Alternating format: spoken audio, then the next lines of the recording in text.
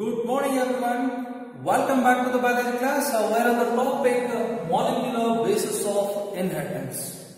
Okay, today we are going to deal with a new concept, that is genetic code. Sir, we discussed about the central dogma, sir, in the previous class. In that process, today we should discuss about translation, sir.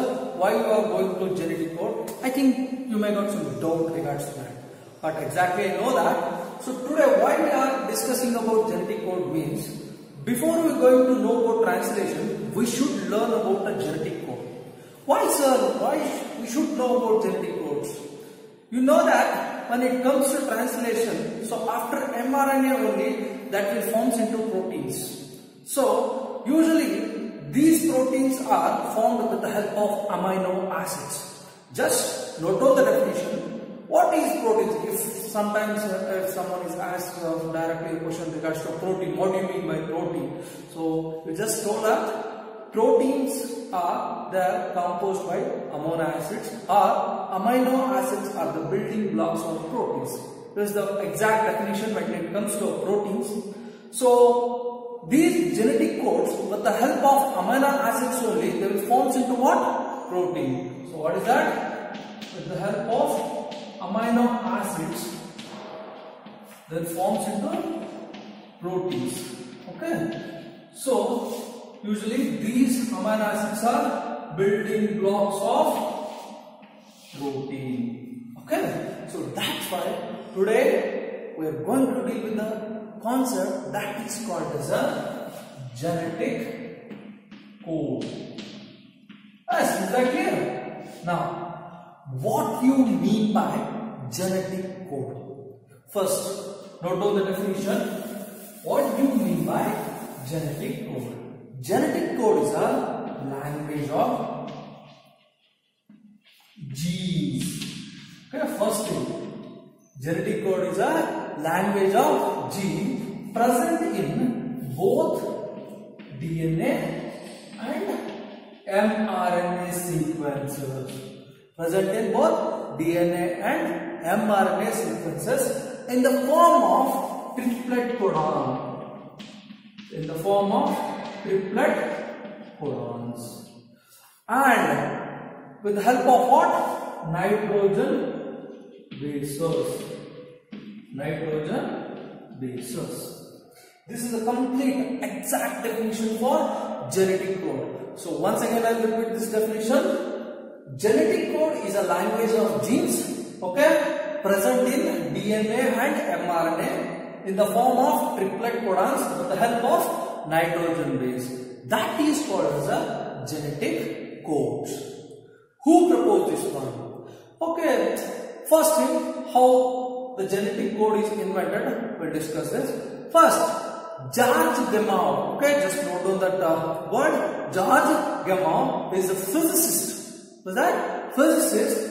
He stated that the combination of bases could form a genetic code as there are 20 amino acids and 4 nitrogen bases. What he stated? First thing, with the help of nitrogen base, okay, with the help of nitrogen bases, that is 4 nitrogen bases. So with the help of these 4 nitrogen bases are going to code around 20 amino acids. These 4 nitrogen bases codes for 20 amino acids in the triplet manner. So that is 1 nitrogen basis. Okay. So 1 means 4. Exactly 1 nitrogen base is code for 1 thing. Next, triplet manner. Okay. So around how many codons will be there? 64 codons are going to synthesize or forms into 20 amino acids. In that 64, 3 are terminator codons. Terminator codons are stopping codons. Except those things, 61 codons are helps in the synthesis of 20 amino acids. This statement is stated by George Gamow. So that is nothing but a triplet manner. So usually these genetic codes are usually, not usually, okay, exactly, they are in triplet manner. Okay, 3 genes are together to form into one exact code, that is called as a genetic code. This is just a brief introduction regards to a genetic. Hargobind Khurana developed the chemical method in synthesizing RNA molecules with a defined combination of bases, and they are homopolymers and copolymers. And second scientist, he is Marshall Nirenberg, developed a cell-free system for protein synthesis. And last scientist, he is Severo Ochoa. Polynucleotide phosphorylase enzyme is used to polymerize RNA with defined sequences in a template-independent manner. This flowchart belongs to the codons for the various amino acids. You already knew that around 64 codons are going to code for 20 amino acids, and they will synthesize the 20 amino acids also. But these amino acids involved in the translation and leads to protein synthesis, and they are as follows. And I'll explain with the help of representation also. You just note down those things. First one, alanine represented by ALA. Second one, arginine, ARG. Asparagine, ASN. Aspartic acid, ASP. Cysteine, CYS. Glutamine, GLN. Glutamic acid, GLU. Glycine, GLY. Histidine, HIS. Isoleucine, ILE. Leucine, LEU. Lysine, LS. Methionine, MET. And this methionine is the always in translation and eukaryotes. Okay, this one is the firstly formed initiator amino acid or initiator codon. Next, phenylalanine, PHE. Proline, PRO. Cernine, SER. Threonine, THR. Tryptophan, TRP. Tyrosine, TYR. Valine, VAL.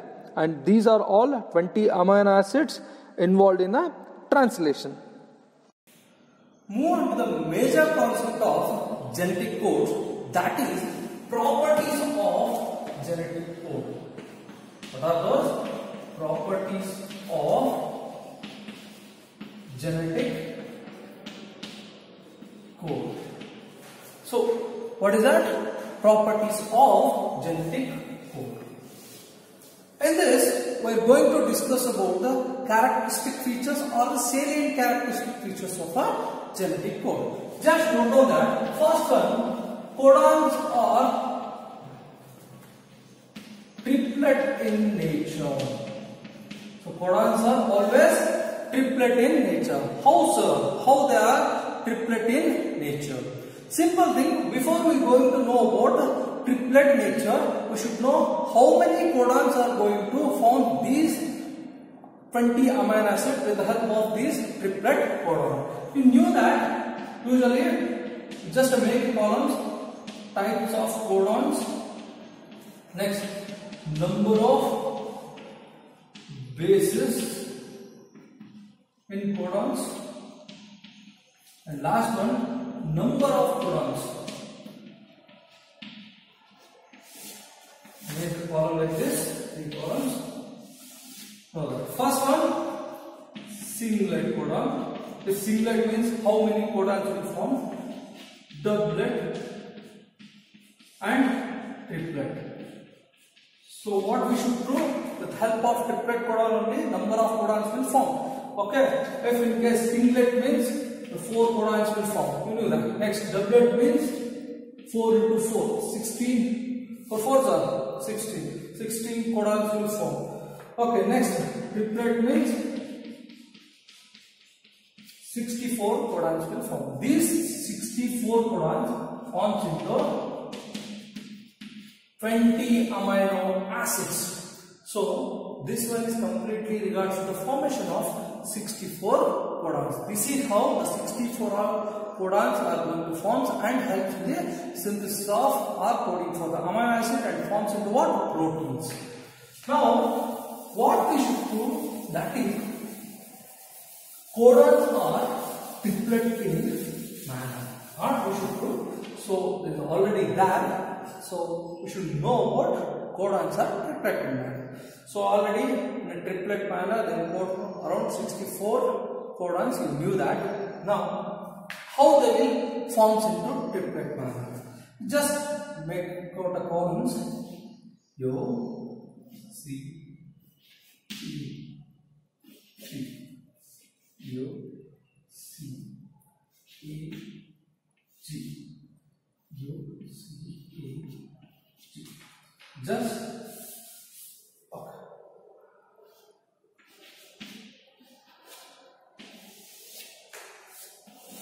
I'll explain only one column how this forms into triplet manner. This one is the first position. So these are the second position and this one is third position.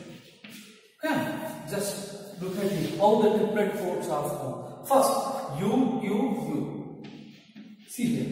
Next U, U, C. U, U, C. Next U, U, A. U, U, A. Next U, U, G. U, U, G.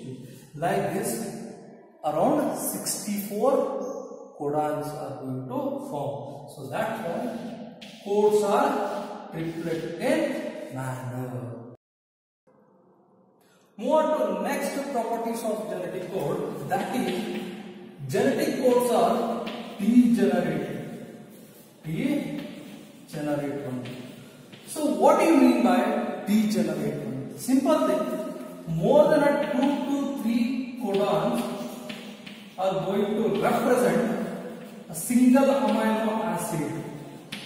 That is called as a degenerative code. More than a 2 to 3 codons are going to code for single amino acid. How so? Simple thing. In previous flowchart, we already discussed that. So what is that one?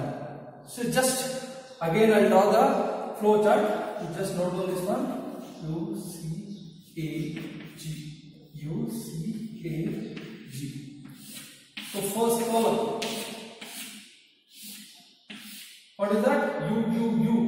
U, U, U. U, U, C. U, U, C. U, U, A. U, U, A. And next U, U, G. U, U, G. Here, first two are the phenylalanine amino acid. Okay, first two, these two different codons only represent the one amino acid. This is nothing but a what? Degenerative nature of genetic code. So like this, so lot of amino acids are there and represented by different codons. That is nothing but a degenerative one. Next to that, third one, they are specific in nature. What are those? Specific in nature or also known as unambiguous. Unambiguous. Specific, sir. What do you mean by specific? For example, U is what? Phenylalanine. AUG, what? Methionine. First form amino acid. So only one codon specifies only one amino acids. If in case genetic code AUG is there, so this AUG is called as a methionine only. UUU, this is called as this triplet. Three triplet codons only specifies one amino acid. Same thing, what is that? UUC also there, that is also phenylalanine, but that particular specified code is code for only one amino acid. That is nothing but specific or unambiguous. Okay. Next, move on to next thing. They are continuous and non-punctual. What is that? Continuous and non-punctual. And also they are commaless. For example, just U is there, AUG is there, Okay, and next UUG will be there, UGG, like this. Okay, they forms. They were not forms into set of a chromosomes or set of a codes. They forms continuous like UUU, AUG, UUG, and UGG. Like this, they will forms continuously. There is no space in between three triplet codons. That is the thing, but they are continuous, non-punctual, then commoners. Okay. Next, move on to major concept. Next property, that is called as a universal. What do you mean by universal? Except mitochondria, and protozoans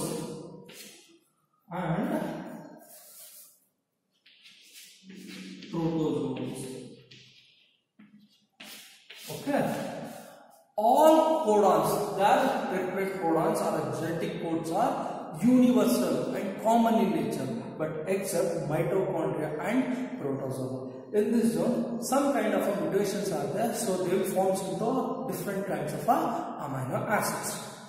Next one, I love this one.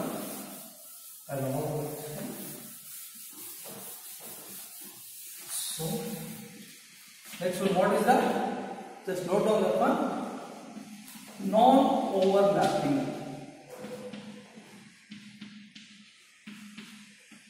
What are those? Non-overlapping. How they form into non-overlapping? For example, AUG, next UGG.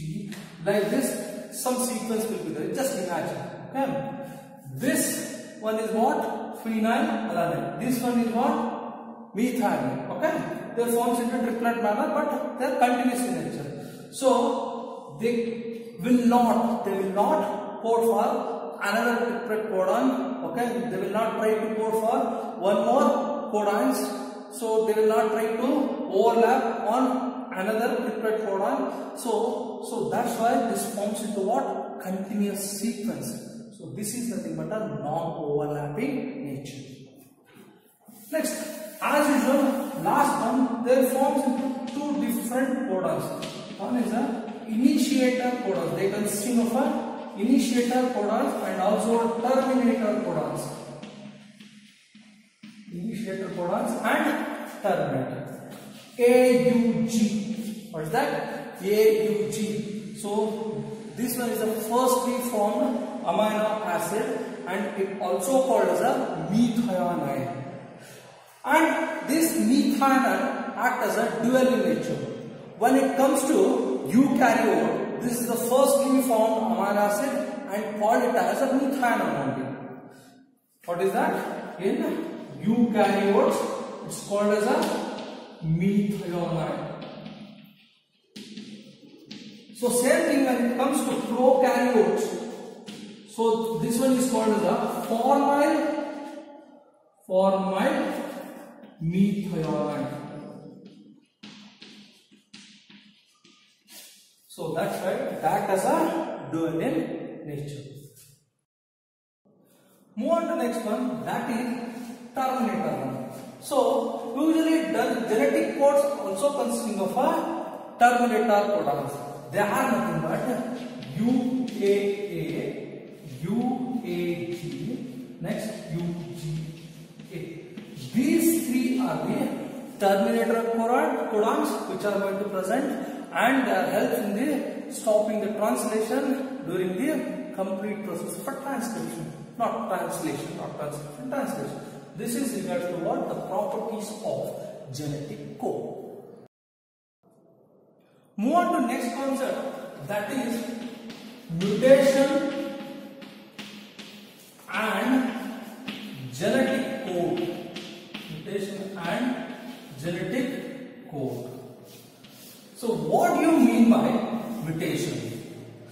Loss or gain of a genes, okay, loss or gain of a genes in sequence of codes, okay, in coding sequence that leads to what? Mutation or changes. So that is called as a mutation. Loss or a gain of a genes in a coding sequence that leads to changes. That is called as a mutation.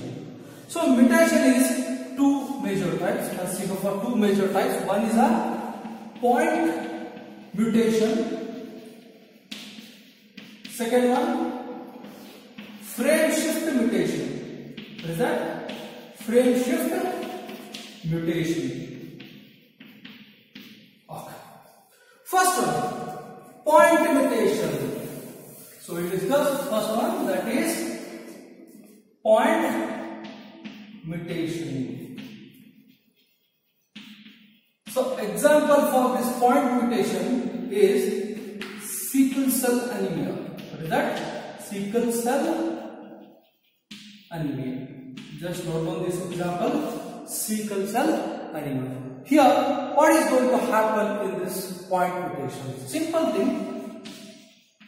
During the coding process, so usually triplet codes are code for amino acid. Codes are always code for amino acid. During that, glutamine substitutes the valine.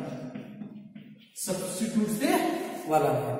It just note on the codes of glutamine. First one CAA. What is that? CAA. Second one CAG.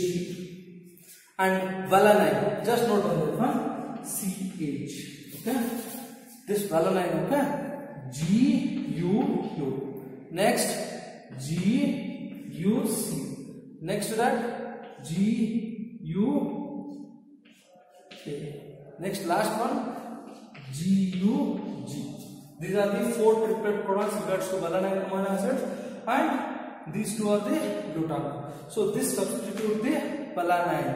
So during the formation of valine, so glutamine will forms and leads to sickle cell anemia. So that is the changes. That is the change takes place in the coding sequence. That is nothing but a mutation. When it comes to point mutation, just an example for point mutation. Next, move on to what? Frame shift mutation. What is that? Frame shift mutation. So what do you mean by this one, sir? Simple thing. In that point shift mutation, only the triplet code, one particular triplet code is replaces to one particular amino acid. One amino acid replaces the another one, substitutes the another one. But here the complete frame is going to collapse because of a mutation. How, sir? In NCERT book they gave a beautiful example. So with the help of my name only, okay, just note down that one. Myself, Ram, you know that. Same thing. What they give? Ram has big cap. If okay, these are triplet in manner. Okay, just see that one, triplet in manner. How the one? Now, when it comes to frame shift mutation happens in this one, what it will lead? You know that mutation means deletion or addition. Here, the one particular gene is going to add, its complete frame is collapsed. How, sir? This one is a frame, complete frame, sequence. How, sir? So same thing. So Ram has, they add one particular gene in between this one. What it happens? Okay, here what they did, they add one new gene here. So what happens? Ram has RBI GCAP kappa. No, this is completely collapsed to mutation. So that is nothing but a frame, completely a changing of frame is takes place here. Same thing, again they are going to add one more gene into it. Ram has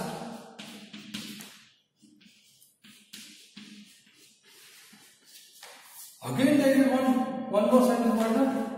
Ram has, again they add one more gene, right? Big, yeah.